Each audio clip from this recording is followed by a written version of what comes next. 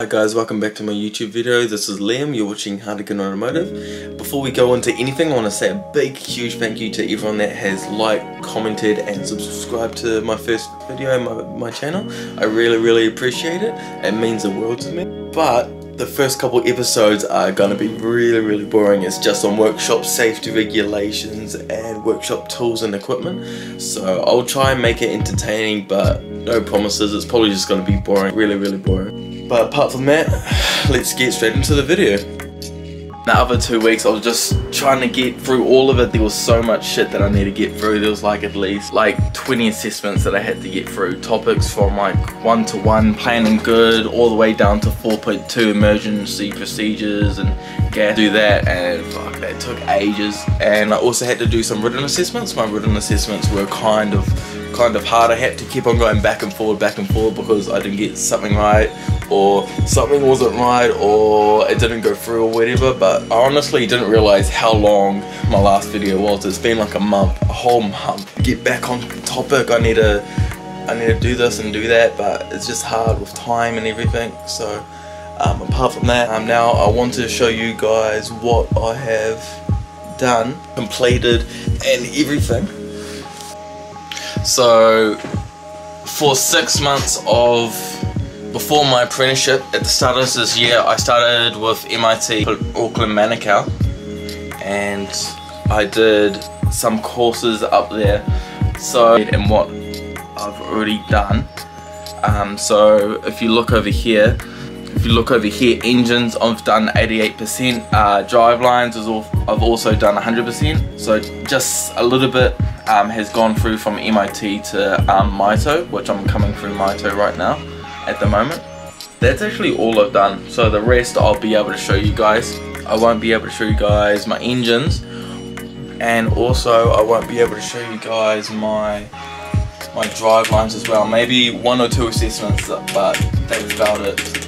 Workshop safety, I'm going to show you all my attempts, I reckon, because I've got this thing and times it up by 5 speed, so I can show all you guys what the process is that I have to get through, and marks is going to be at the top after I finish and complete the assessment. It's going to be up the top. So from the last assessment, it's going to be up the top, and then it's just going to keep on going through.